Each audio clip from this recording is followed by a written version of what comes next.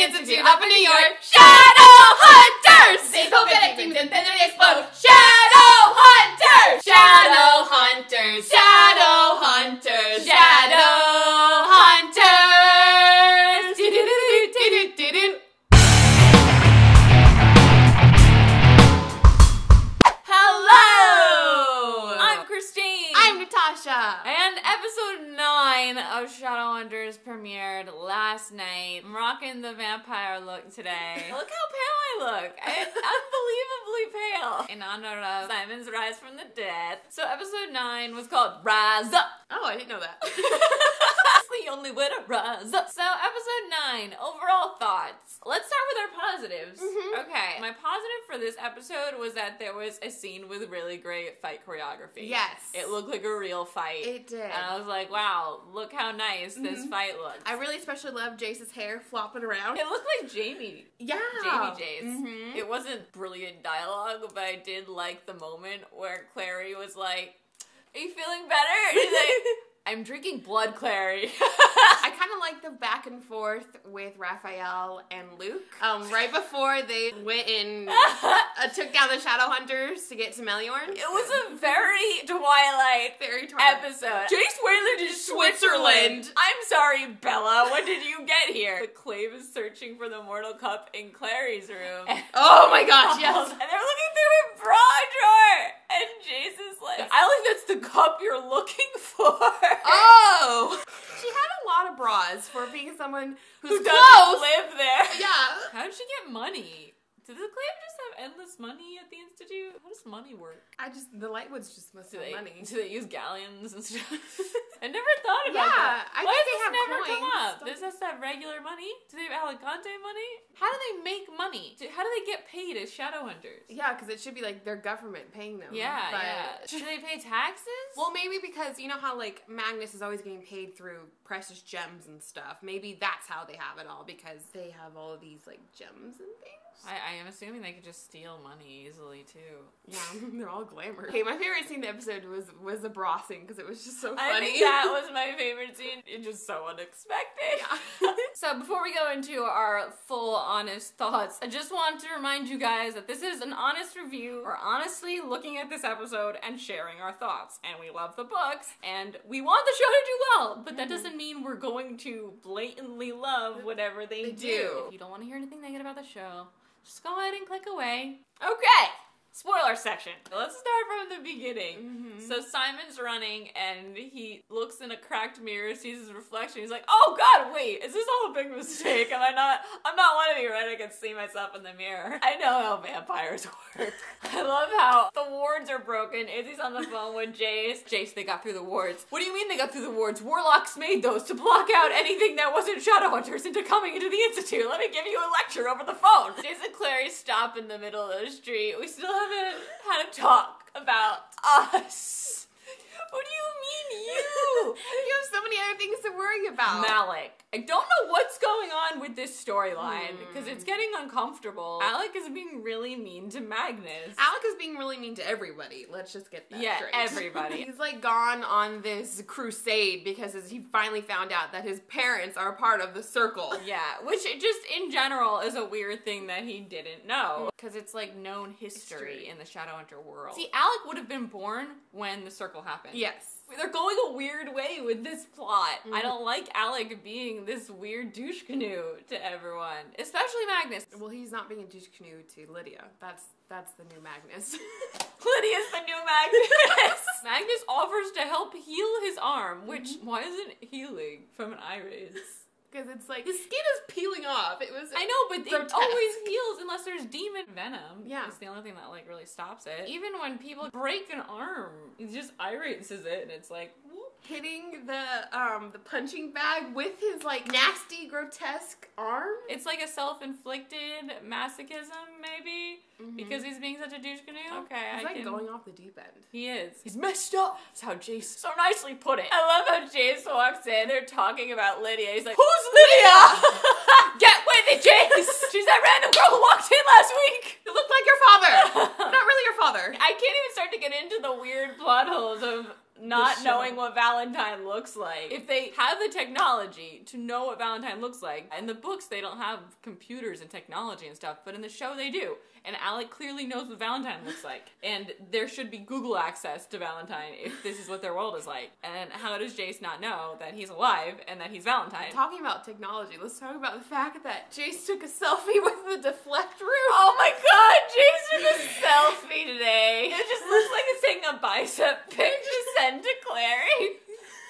I understand why he did it. She needed to draw ruins so she couldn't be tracked because they were after her and the mortal cub. They think she's in league with Valentine. It's just funny the way that they use technology in the show. And the way that, like, Magnus's wards and magic sounds. It sounded like he was, like... It sounds very technological. It sounds like he's playing with Iron Man's computer. Yeah. It looks like it too. Does. Like, what are all these rooms that are going up? The circle is rising. Doesn't that sound like there's people sitting on the floor in a circle and they're standing up? Simon appears back in his house. His mom walks in and it seems like he's gonna tell her, right? And I immediately flash like the most beautiful, hysterical scene in City of Ashes where Clary's like, here's some ways where you can go about telling your mom. You have to tell your mom. Yeah. And it's a pamphlet about how to come out if you're gay. Yeah. And he replaced the word gay with vampire. And just how beautiful would it have been if we had that scene? I remember laughing hysterically reading that. Mom, I have something to tell you. I'm a vampire. Simon is really upset at Clary and at Raphael, and hopefully he realizes that it's not their fault. It was this or death, Simon! I don't know what you wanted from her! So, Merlioin is arrested because they think he's the one who helped Valentine get into the Institute because the Seelie blood was found in those Forsaken. And we saw Valentine kill those Fays and use their blood. Those were the invisible people that we couldn't figure out it's what just they were. It's a weird plotline. So Merlioin didn't do anything. They were about to send him to the Silent Brothers to torture the information out of him. And obviously, that's not what anybody wants. But Alec wants that. Lydia is doing her job, but Alec is like siding with her because he believes this is right. I feel like he wants to hurt his family too. I feel like he's trying to suppress his feelings for Jace too. That's what they're trying to go for in this. It's just the thing with Parabachi is that they're so close, this would never happen. They have so much respect for each other, they have so much love for each other. It's more than just being best friends and then getting in a fight. Like if you're Parabachi, then it doesn't matter. You won't get in the fight. You won't turn against each other with something as dramatic as a friend being tortured. You won't ever resent that person for something that they did. Like, just take Jem and Will, for instance. Like, never, they love ever, the same person. Oh my god. Alec and Jace would never, ever do it. It's never, ever. When they were fighting, yeah, it was a cool fight scene, but I was like, they would never, ever, ever, ever, ever, ever, unless it, never. Never. Even if they love the same person. Yeah. Never.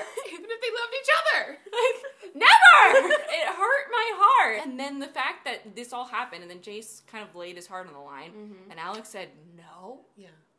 What the I just could, what do you mean, no? Even Valentine and Luke, like, in the show, Valentine does betray their Parabachi bond by, like, shoving him in a werewolf den. In reality... In the book, reality. That's the reality. Luke gets bitten when they're out on a werewolf thing. But I think it was an accident, and then he was like, fuck you, I hate werewolves. It's just weird that he would still say no. He wouldn't say no. No. It's his sister, too. Yeah. His sister. His sister. His sister and his Parabachi he's going against. How could this compute? Like, I could see where he could maybe stand up for it for a second, but then they would talk to him, and he'd, like, be like, fine. Even if he doesn't agree, he'd be like, you're my Parabachi. You're my fucking sister. This is important. This is family. Another Twilight thing. We have Raphael and Luke clashing a lot. Just exchanging Twilight disses. Put a muzzle on your mud. Bite me. Sit down. Play dead. Clary's just like, stop it! Stop it! It just reminds me of the Hillywood show, and like Jacob and Ed were going like this. Jace and Izzy go to Magnus and tell him that they want him to steal Alec's stele so that they can get into the floor and get the cup. It's just confusing because Alec wants them to get the cup, right? Yes. He wants Lydia to get the cup. And he's the one who has access to the cup. So why hasn't he given them the cup? Is it like his conscience weird thing coming in and just like not letting him give up the cup, or is he waiting for them to try to find it themselves? I know, because Meliorn is the one that gave up Clary when Alec knows and he's on this crusade. I feel like maybe Alec was trying to lure Clary in because he can't actually get the cup without Clary's powers. Oh, get it out? Yeah, maybe that's he could the still reason. hand it over. Yeah. I don't know, and then they could find Clary. I don't know. Magnus goes up to Alex's wall, opens the wall. Now, we were watching this episode with the cast, and we couldn't really hear. So we see this, and it just looks like he's peeping in on Alec, who wasn't wearing a shirt. Harry Shum was there, and he was like, oh my god, I didn't even know what I was supposedly looking at when we were shooting this.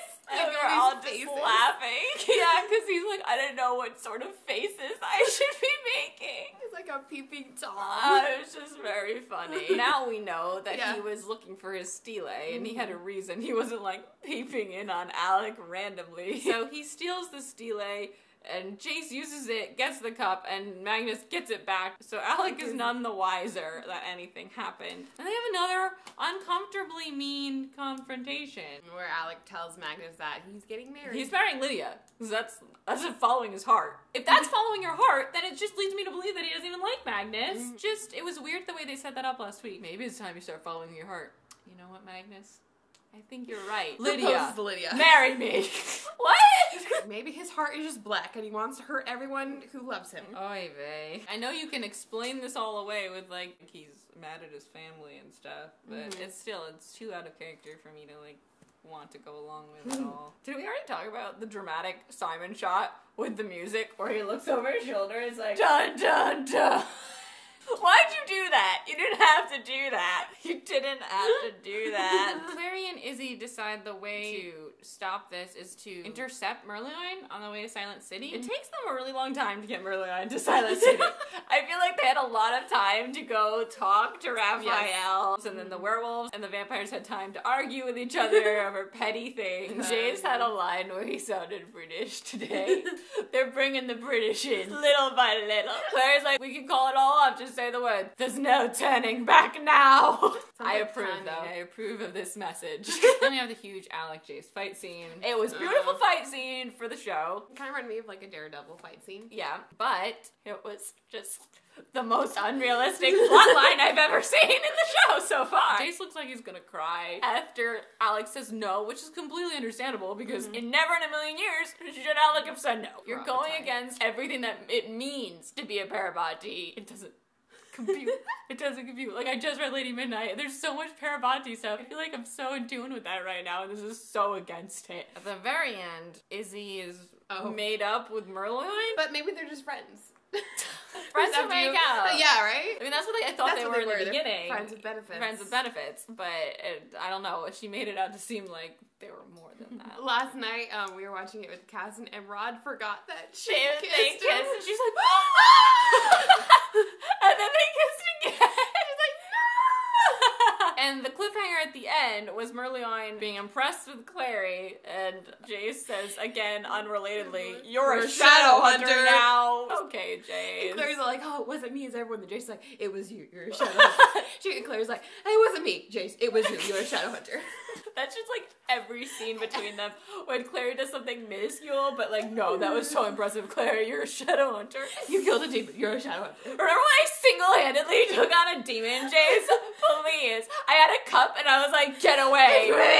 Oh, and she killed that demon that looked like Jace. But, you know, you only had to stab it once and it died. Clary, you're a Shadowhunter. So Merlion is gonna help her find her dad. Claire's gonna outright go looking for Valentine. When she has the cup, she'd be putting the cup in reach of Valentine. And she's just gonna single-handedly take him on.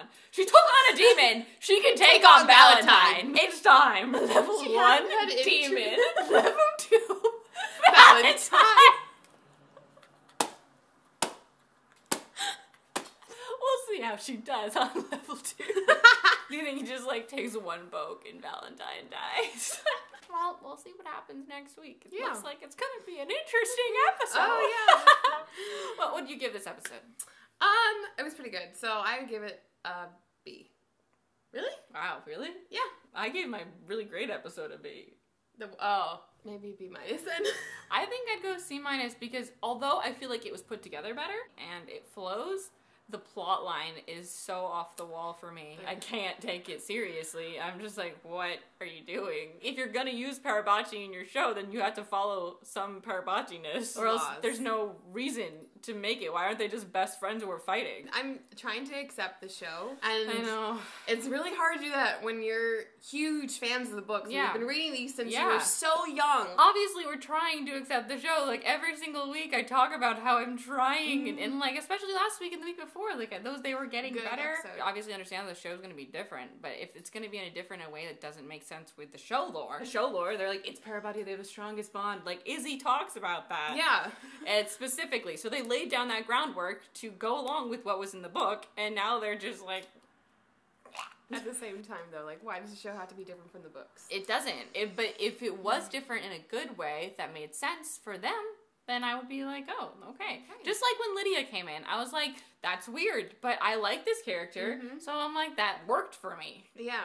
I just, maybe next week will be fun. Again, optimistic. I hope come second season, they'll start to make a lot of different changes because they'll be able to take the critique of everything that they've heard about this season. Not from us, like from everyone in the world. I'm Christine. I'm Natasha. Thank you so much for watching. Please share your thoughts and feelings. I make videos every Tuesday. We'll see you next time.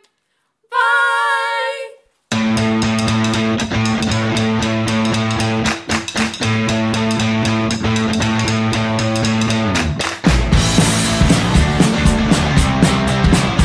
Let's do... What? Who lives in an institute up in New York? Shadowhunters!